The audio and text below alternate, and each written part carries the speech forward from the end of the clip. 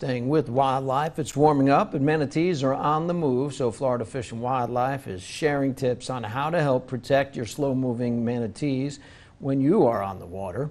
Go slow and look out below. Yes, sport some polarized sunglasses to reduce glare.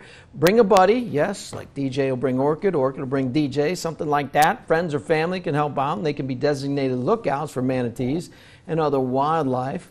Know your zones. Yes, you know, The Rock used to say, know your role. Well, know your zones. From April 1st through November 15th, seasonal manatee zones require boaters to slow down in those designated areas to prevent collisions with the sea cows.